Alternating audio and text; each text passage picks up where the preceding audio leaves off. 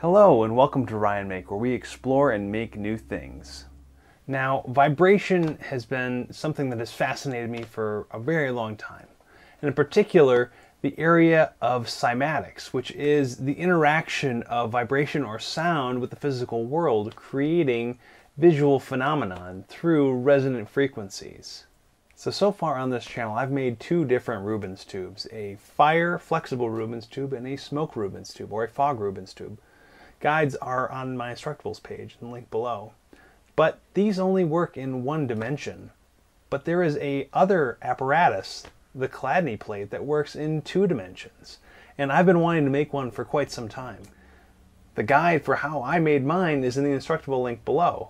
Now, I have seen many ways that people have made Chladni plates, driving them in different ways. From violin bows to modified speakers, to specially designed drivers.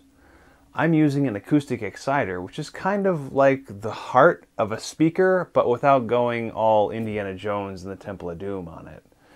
Let me show you what it looks like without the plate on so you can get a better idea of what it looks like. If you want more details, head to my instructables page. So while I've seen Chladni plates use dust or powders or all sorts of things to show their resonant phenomenon, the cymatic frequencies, I have yet to see Oobleck. Now, Oobleck is a very interesting material. It's a very simple mixture of just water and cornstarch. But once they're together in the proper proportions, it forms something called a non-newtonian fluid. Now, what is that? A non-newtonian fluid is something that acts kind of in contradiction with traditional Newtonian mechanics. So, what makes Oobleck a non-Newtonian fluid? Well, when there is very little force used against it, it's very fluid. It flows very easily. It can flow right through my fingers. But the moment I start to squeeze it or punch it or mix it or apply kinetic energy to it, it becomes much firmer. It actually becomes more like a solid, which is really interesting. So instead of it giving way to force, it resists the force.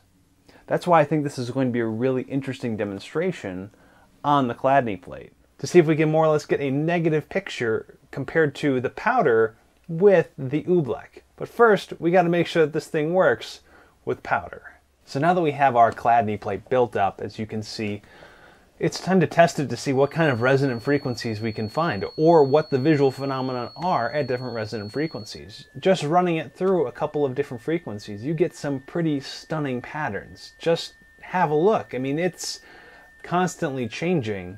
Now, I know I'm showing only a few different patterns of the powder, but trust me, I played with this for hours, and I plan on having this set up a few more times in the future because it's just so much fun to see the variation in the patterns and shifting from pattern to pattern. What happens if we move from powder to a non-Newtonian fluid like Oobleck? I mean, this is something I've never seen before, and I've been wanting to see it after one of my friends made the suggestion. But now, let's pour this Oobleck on this plate and see what happens. So you can see in the back left corner of the Chladni plate, there are some mounds and valleys forming. This distortion you can see particularly from how the light is reflected slightly differently.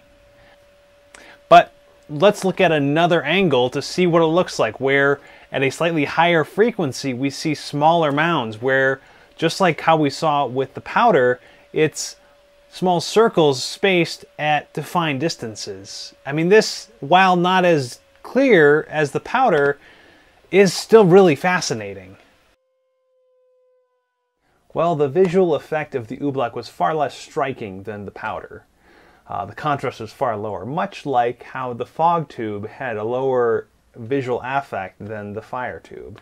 But sometimes that's just how visual phenomena work, or maybe we just need more power.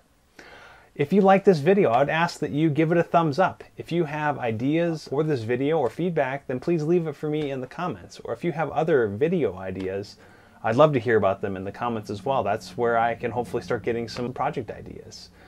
If you like videos like this, or the videos I have on my channel, then I ask that you subscribe to me here on YouTube at RyanMake, and also on my instructables page at RyanMake. But until next time, I'll be figuring it out. Thanks.